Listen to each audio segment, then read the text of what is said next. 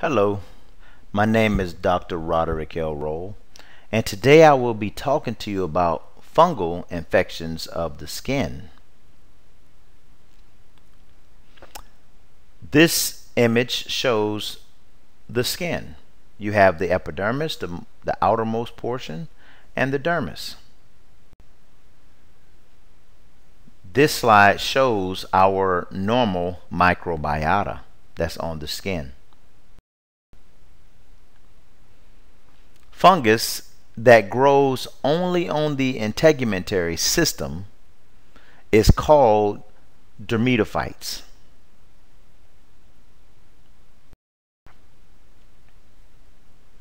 Three genera are responsible for most cutaneous mycosis, and all three will infect the skin and nails. Trichophyton has different species. All of them will affect the skin and the nails, but Trichophyton will also affect the hair, whereas these other two, all of their species will infect the skin and the nail.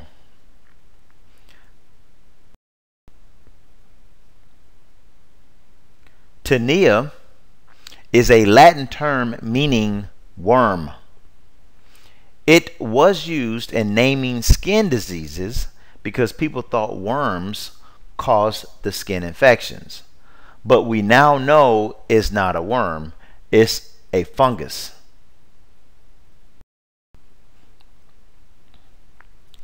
Dermatophytes colonize only dead tissue of the skin. So it's going to colonize the outermost portion of the skin because the stratum basal layer is living. The outermost superficial layers, the corneum, the lucidum, those layers are dead. So that's where you will find dermatophytes. These dermatophytes will also feed on keratin, which is produced by the keratinocytes.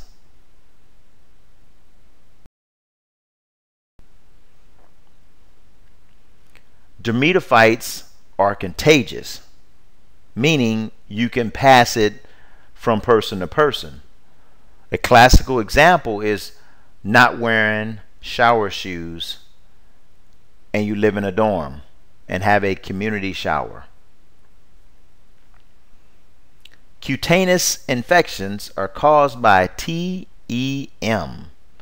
Trichophyton, Epidermophyton, and Microsporum.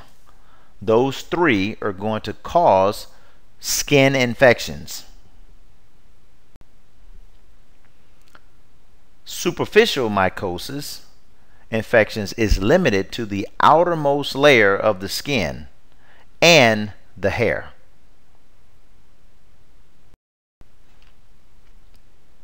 One example of superficial mycosis is caused by Microbiology Chapter.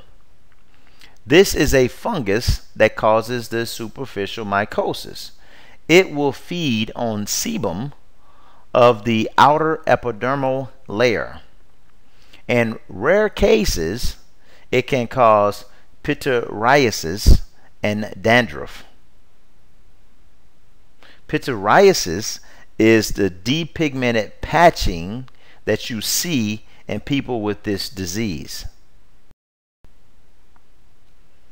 Pityriasis versicolor has clinical symptoms which include the depigmented patches.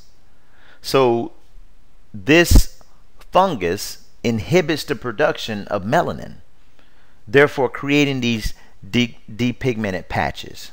So Microbiology Chapter is going to do this. Topical treatment with antifungal imidazoles are required. This azole type contains 2 nitrogen within their azole ring. I have attached the image of the azole type drug to show you the 2 nitrogen that are contained within this structural molecule. This is indicative of the category of drugs that are used to treat this fungal infection.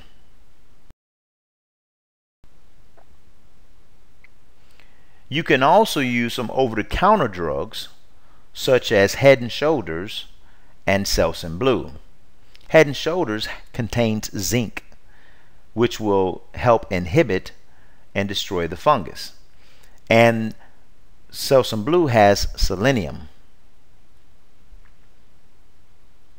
Relapses are common, and skin can take months to regain pigmentation. In extreme cases, you can take an oral drug called ketoconazole.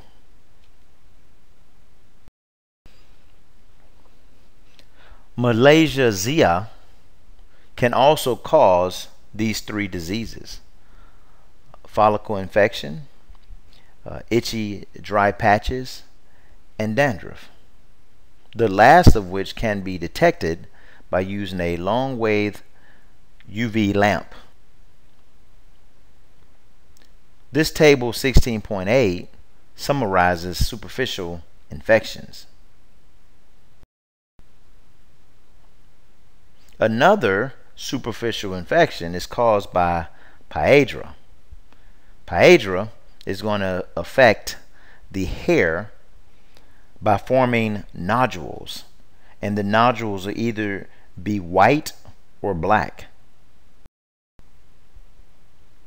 White pyoedra is caused by this fungus, Trichosporum. Notice in the image you can see a soft white to light brown nodule growing on the hair. The black pyoedra is caused by a different fungus.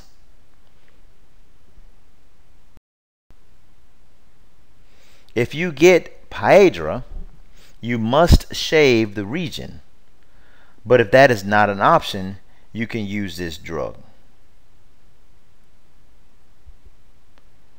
We will now look at a protozoa that can infect the skin also. This protozoa is given to you from the bite of a sandfly. The sandfly will introduce into your bloodstream a protozoa that is not a fungus, that is called Leishmania. So Leishmania is a protozoan that causes leishmaniasis.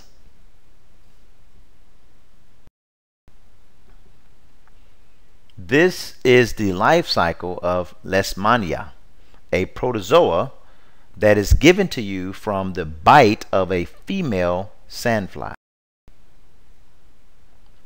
It can cause 3 types of leishmaniasis. The first one is cutaneous leishmaniasis.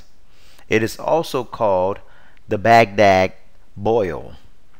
It is a painless skin ulcer, and it is a localized infection of the capillaries of the skin, and it is caused by this protozoa called Leishmania tropica.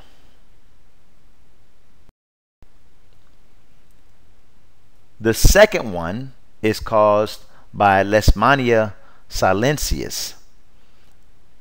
This protozoa will cause mucocutaneous leishmaniasis, which affects the mucous membrane of the mouth, nose, or soft palate. It is endemic to Central and South America. This table 16.7 summarizes leishmaniasis. In this slide, you also see that you can get a skin infection by bacteria also. The classical example of a infection of the skin is caused by Bacillus anthracis. This summarizes most of the organisms we talked about.